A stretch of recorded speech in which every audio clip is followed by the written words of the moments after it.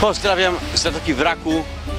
Wbijajcie na mój kanał travelfan.pl i oglądajcie mój film o Zakynthos.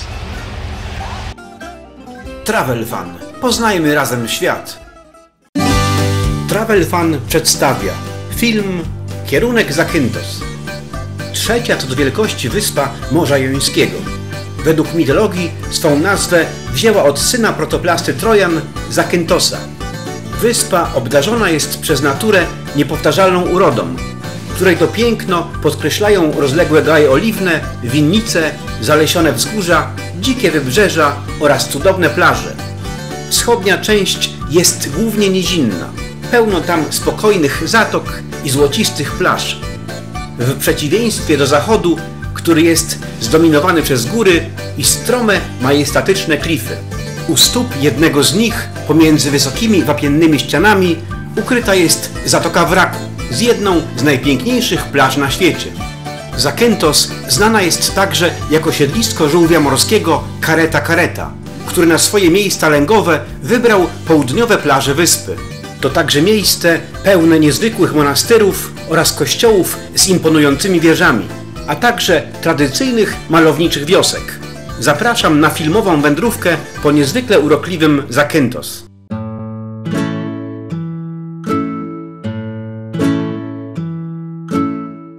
Zantę, jak zwykli zwać swoją wyspę Zantyjczycy, słynie z pięknych widoków.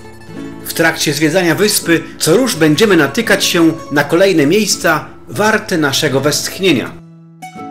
Jednym z nich na wschodnim wybrzeżu są okolice wsi Katastari, gdzie u stóp masywnej, granitowej, skalnej ściany podziwiać będziemy uroczą żwirową plażę Ksigia. Jej atutem są wybijające z dna chłodne źródła siarkowe. To naturalne, zakętyjskie, kolagenowe spa słynie ze swych właściwości leczniczych i zbawiennego wpływu na skórę, a także niwelowanie alergii oraz schorzeń reumatoidalnych. Krótki relaks w siarkowych wodach to przyjemny etap naszego nieśpiesznego zwiedzania wyspy.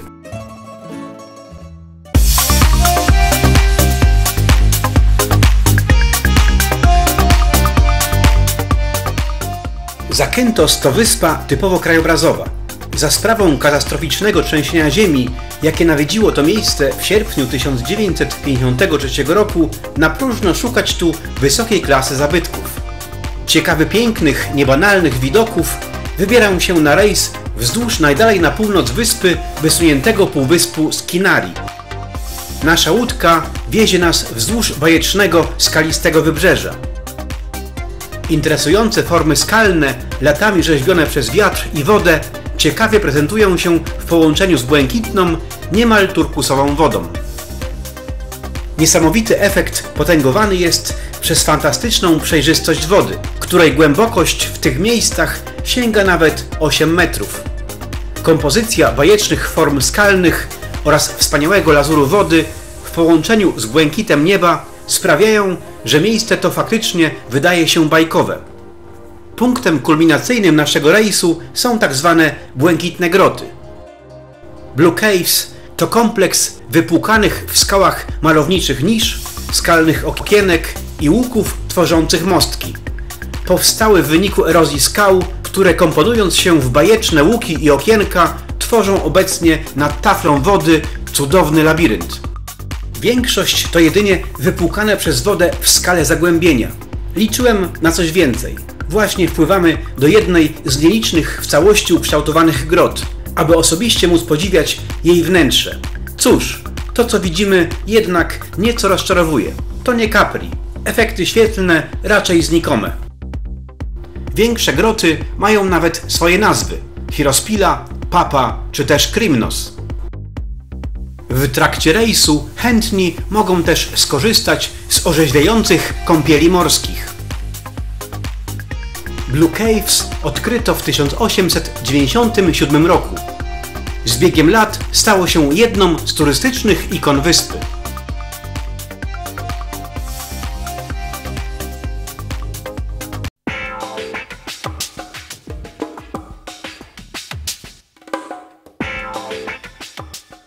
Jesteśmy w północno-zachodniej części wyspy, w niewielkiej miejscowości Anafonitria. To jedno z niewielu miejsc, w którym udało się zachować nieliczne budynki, jakie nie oparły się trzęsieniu ziemi.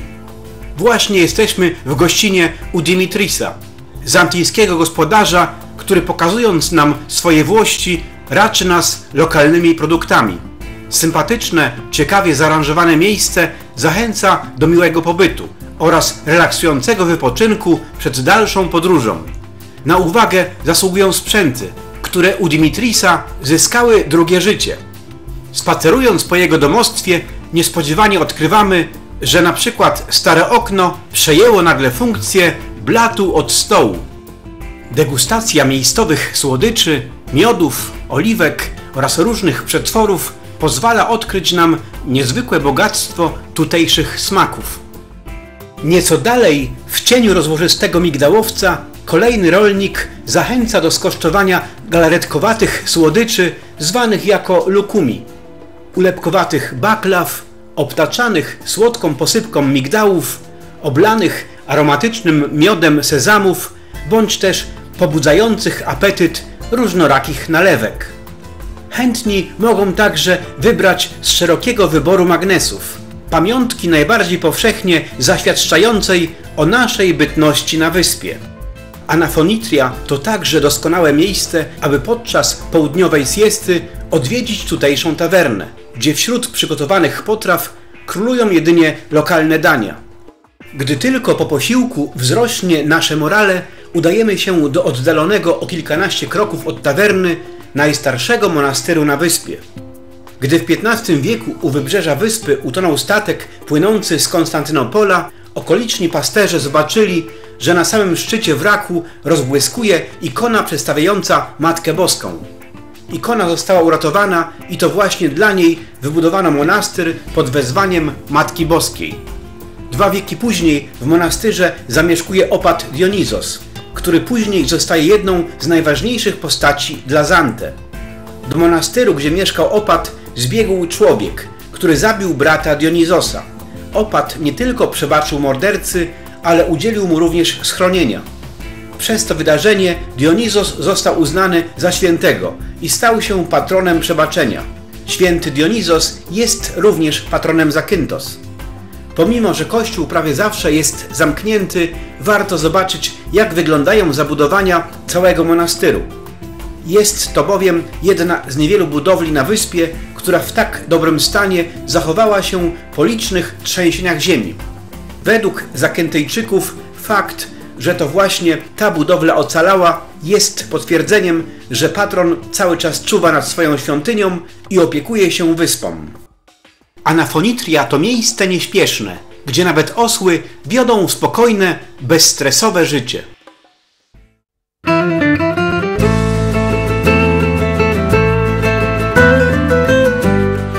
Jako że najlepsze ciągle przed nami, ruszamy w dalszą drogę trasą biegnącą po północnych zboczach najwyższego pasma górskiego wyspy Vrachionas. W wielu mijanych miejscach widoki są iście przepiękne. Przemieszczające się przed naszymi oczami ciemnozielone kobierce maki cudownie kontrastują z lazurem morza oraz błękitem nieba. Można pozazdrościć nieco Zantyjczykom, że mają je na co dzień. Kto jest tu zaledwie przejazdem, stara się natomiast chłonąć je niejako na zapas. Piękna zatoczka w Porto Wromi to znak, że zapierających dech w piersiach bajkowych widoków będzie wręcz do znudzenia. Kierujemy się w stronę portu, skąd zostajemy zabrani w rejs ku najbardziej spektakularnym widokowo miejscom na wyspie. Linia brzegowa jest tu bardzo urozmaicona. Mijane skały układają się w najróżniejsze kształty, które zmieniają się wraz ze zmianą kątów padania promieni słonecznych. To, co wokół nas widać, jest wspaniałym polem popisu dla wyobraźni. Właśnie mijamy kompleks grot zachodniego wybrzeża. Mieniące się w słońcu wysokie klify urzekają z kolei swoim majestatem. Wiele z tych skał oraz klifów posiada nazwy wzięte wprost z greckiej mitologii. Wprawne oko spostrzec może choćby kształt przypominający władcę mórz i oceanów Posejdona. bądź też filozoficzne spojrzenie Sokratesa. Jedną z ciekawostek rejsu jest mijana Crisi Acti, niedostępna od strony lądu, niemal nienaruszona dziewicza plaża o złocistym, połyskującym w promieniach słońca piasku. Lazur wody jest w tym miejscu wręcz obłędny. Widok tak piękny, że prawie sięga o kicz. Tego typu zjawiskowych okoliczności przyrody na trasie naszego rejsu jest tutaj bez liku. Wystające z morza samotne wapienne skały wyglądają niczym perły rzucone na błękit morskiej toni. Skała z efektownym łukiem ponoć ma przypominać nieco delfina, uznawanego w Grecji za symbol szczęścia. Kto pomyśli, może zgadnie. Kulminacyjnym punktem naszego rejsu jest dotarcie do słynnej Zatoki Wraku. Wśród wysokich klifowych ścian, które niczym otwarte gościnne ramiona zapraszają do odwiedzin, naszym oczom ukazuje się okrzyknięta za jedną z najpiękniejszych na świecie plaża Navaggio. Im bliżej brzegu, tym widok staje się coraz bardziej zjawiskowy. Woda zaczyna mienić się różnymi odcieniami, które w zależności od padania światła przybierają barwy, poczynając od kobaltowego i chabrowego, przechodząc w turkus, szafir, szmaragd, kończąc na lazurze i różnych odcieniach błękitu. Biały kolor piaszczysto-żwirowej plaży współgra z odcieniem wysokich na około 300 metrów wapiennych klifów. Imponujące skały strzegą dostępu do plaży od strony lądu, gdyż do Navaggio można się dostać jedynie drogą wodną. Całość dopełnia wrak statku Panagiotis, symbol tejże zatoki. Historia statku zaczyna się w styczniu 1937 roku w szkockiej stoczni Bowling. Jednostka kilkakrotnie zmieniała swego armatora. W 1975 roku statek wykupił niejaki Lasikatos z Pireusu i zmienił nazwę na Panagiotis. Przez lata wokół statku narosło wiele legend. Według najpopularniejszej z nich miał on należeć do przemytników, którzy na zlecenie włoskiej mafii przewozili w nim papierosy z Turcji, a gdy jednostka ugrzęzła podczas sztormu 2 października 1980 roku, została porzucona. Przez lata statek stał się symbolem Zakynthos, a plaża, na której osiadł, nazwano Navaggio, czyli dosłownie wraku. Przebywając na niej, mamy to niezmierne szczęście, że tym razem jest ona akurat niemalże pusta. Korzystając, że nie ma tu tłumów, jedną z bezcennych chwil w takim miejscu przeznaczam na medytację. Niepowtarzalne okoliczności przyrody oraz kojący szum fal sprzyjają relaksacji. Fale alfa euforycznie przywołują wynurzającą się z morskiej toni przepiękną nimfę. Jej anielska uroda zdaje się współgrać z pięknem tego miejsca. Z żalem zatem opuszczam baśniową Navaggio. Żegnam więc Zatokę Wraku. Kapitan daje cała naprzód. To jednak nie koniec z podziwianiem tego pięknego miejsca. Zatokę Wraku możemy bowiem także obejrzeć z wysokiego klifu, który ciągnie się po północnej stronie zatoki. Tym sposobem z tarasu widokowego ponownie chłonę malowniczy klif, starając się utrwalić w pamięci turkusowy kolor wody oraz wrak statku Panagiotis. Północne wybrzeże to nie tylko kultowa Zatoka Wraku. Spacer po jednym z wielu okolicznych klifów dostarczy nam ekstremalne widoki na Zantę oraz otaczające je wody Morza Jońskiego.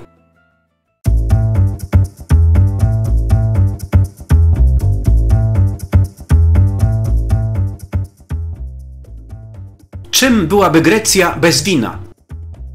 W północno-środkowej części wyspy, w wiosce Kalipado, znajdujemy niewielką winiarnię rodziny Kaliniko, która od 1819 roku już od kilku pokoleń wytwarza jedne z najlepszych lokalnych win.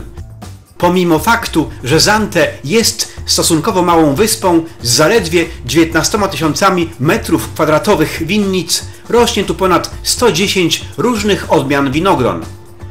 W winiarni Kaliniko produkuje się tylko 4 rodzaje wina, w tym wytrawne, półwytrawne, białe, czerwone i różowe wina półsłodkie, a także 2 rodzaje wina słodkiego. W sumie winnica posiada około 16 etykiet. Jako jedyna na wyspie, Kaliniko eksportuje swoje wina poza granice kraju. Mówi się, że to ponoć najlepsza winnica na wyspie. W trakcie zwiedzania zakładu produkującego wino zapoznały się z technologią produkcji oraz sposobami konfekcjonowania win marki Kaliniko. Będzie też okazja do degustacji oferowanych przez producenta trunków.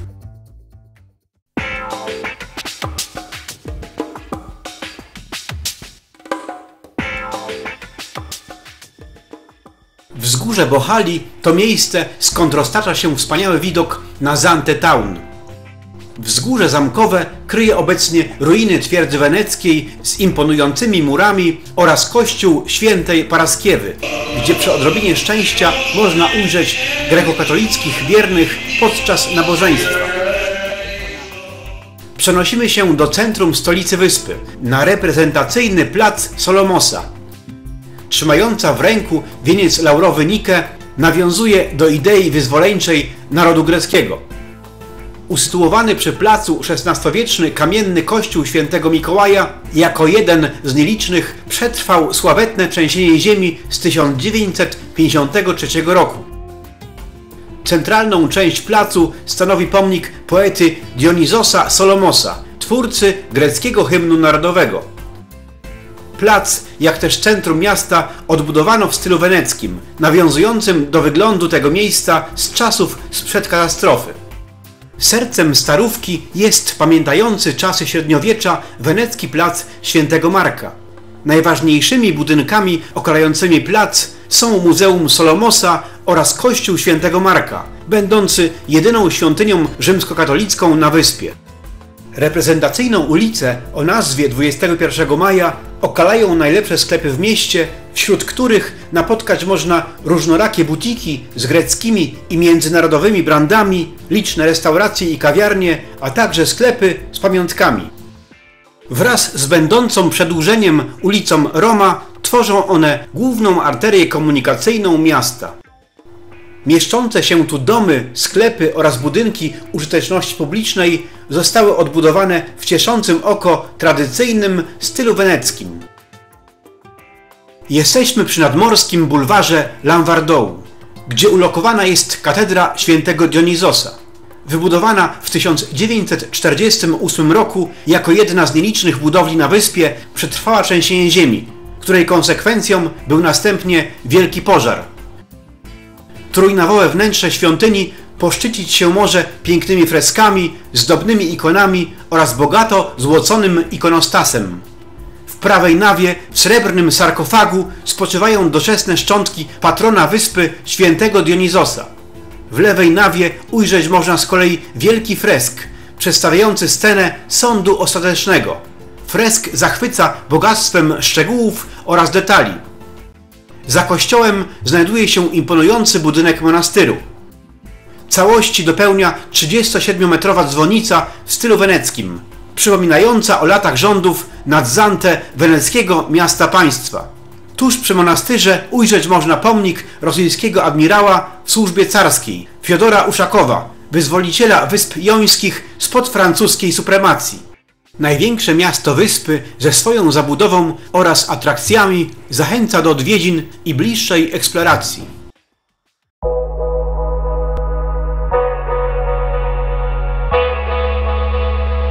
Jesteśmy na plaży Gerakas, uznawanej za jedną z piękniejszych na Zakynthos.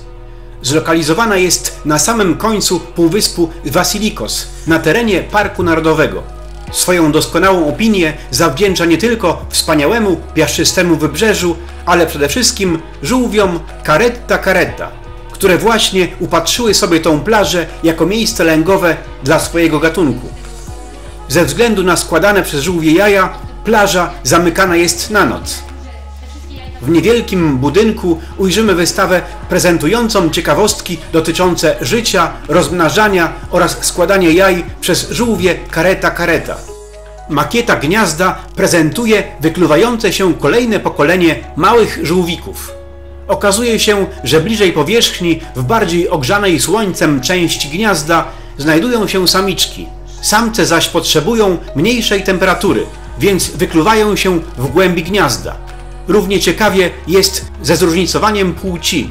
Ponoć samce mają większe i grubsze ogonki. W trakcie wizyty w tym miejscu zwiedzimy także Turtle Rescue Center, gdzie w szpitalu dla żółwi chore oraz niepełnosprawne osobniki dochodzą do zdrowia. Z pozyskanych informacji dowiadujemy się, że widząc przedzierającego się ku morzu małego żółwia, pod żadnym pozorem nie możemy mu pomagać. Wzięcie żółwika i zaniesienie go do wody bardziej mu bowiem zaszkodzi niż pomoże. Zwierzę od momentu wyklucia musi samo przebyć drogę z gniazda do morza. W trakcie tejże wędrówki rozwijają się w nim wszelkie ważne mięśnie oraz funkcje oddechowe. Jedyne co możemy zrobić, to wykopać mu dróżkę, po której przejdzie sobie do morza. W centrum dla żółwi możemy także napotkać inne gatunki tych sympatycznych zwierząt, choćby osobniki popularnego wśród hodowców lądowego żółwia greckiego. Entuzjaści nieco egzotycznych klimatów odkryją natomiast radzące sobie całkiem dobrze w zantyjskim klimacie bananowce.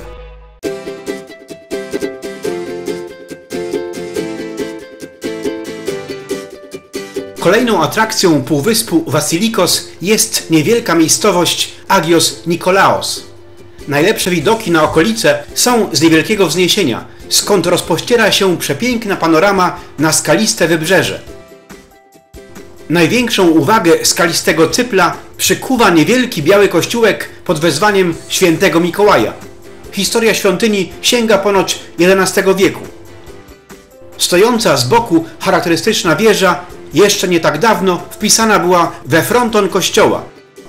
Jej czerwone ceglane mury górowały nad ową sakralną budowlą. Świątynia jest ulubionym plenerem sesji fotograficznych wśród przyjeżdżających tu turystów. Miejscowość dysponuje dobrze zagospodarowaną, dużą, ładną i co ważne, piaszczystą plażą. Plaża dysponuje bogatą infrastrukturą. Fani słońca i beztroskiego relaksu z pewnością znajdą tu swoje miejsce na ziemi. Chcący popływać na bananie czy też pobujać się w przestworzach na spadochronie znajdą tu właściwy adres. Po raz jesty zastała nas w Agią Atanasią, w tawernie Taanteti, znanej z regionalnej zantyjskiej kuchni. Karta dań jest niewielka, ale codziennie gotowane potrawy są zawsze smaczne i świeże.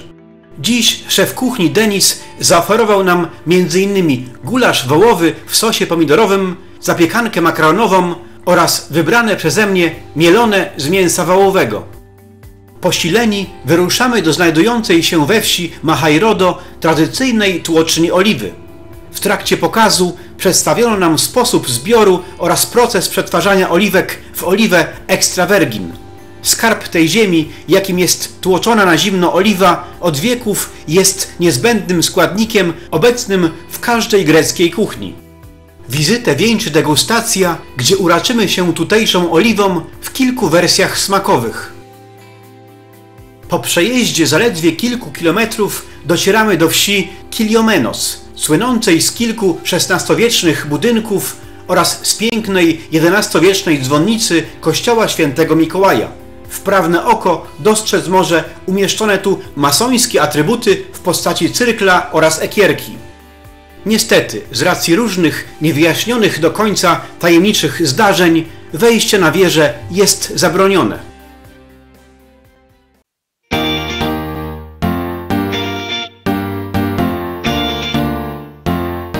Droga wśród wypełnionych makią dzikich ostępów prowadzi nas swymi zakrętasami ku zachodnim krańcom wyspy do Porto Liminionas. Miejsce to zwane także potocznie Limonką, to jedna z uroczych, niezwykle fotogenicznych, tworzących niewielką lagunę zatoczek. To idealne miejsce na kąpiel oraz nurkowanie w błękitno-zielonych, przejrzystych wodach Morza Jońskiego. Generalnie nie ma tu plaży z prawdziwego zdarzenia. Nie ma tu także łagodnego zejścia do wody. Chętni, chcący zażyć kąpieli, muszą do morza schodzić lub skakać bezpośrednio ze skał. W pobliskich klifach znajdują się niewielkie jaskinie, do których trzeba jednak samodzielnie dopłynąć.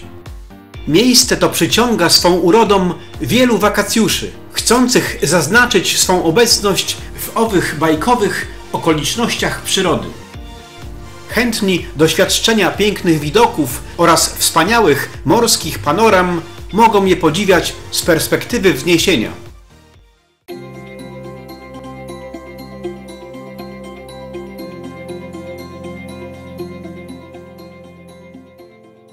Udajemy się na prywatną wysepkę Cameo, zwaną oficjalnie jako Agios Sostis. Ten niewielki skrawek lądu aż do 1633 roku stanowił integralną część linii brzegowej Zakynthos. Jednak po trzęsieniu ziemi, które wtedy nastąpiło, oderwał się i dziś można dostać się na niego jedynie łodzią lub drewnianym mostkiem. Wyspa Świętego Zbawcy to jedna z ikon kojarzonych powszechnie z Zakynthos. Jest popularnym motywem na pocztówkach oraz różnych pamiątkach z wyspy. Na wysepkę prowadzi nas tworzący atmosferę niezwykłości uroczy drewniany mostek.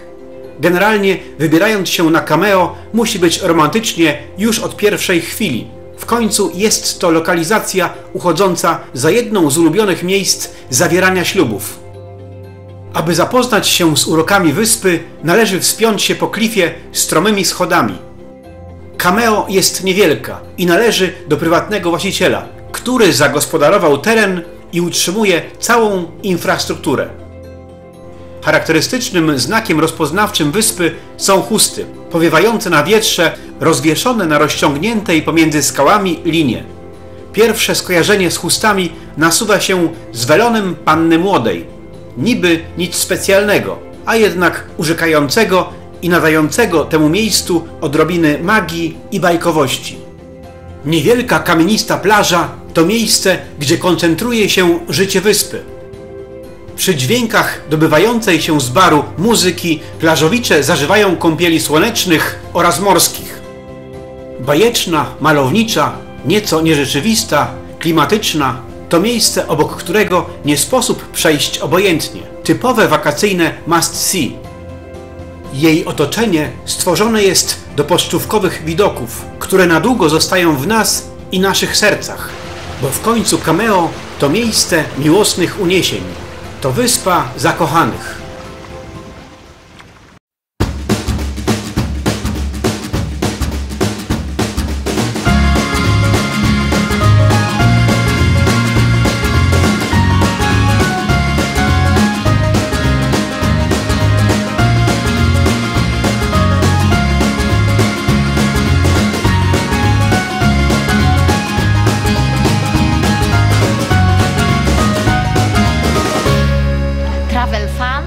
Γνώρισε το κόσμο.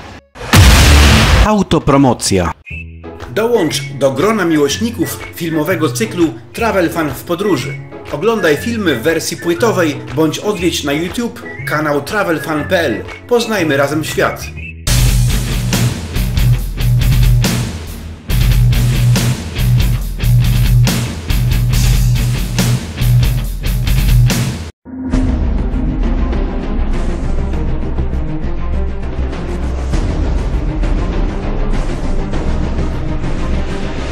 Podróżniczym pozdrowieniem Rafał Maza. All rights reserved by Travel Fan.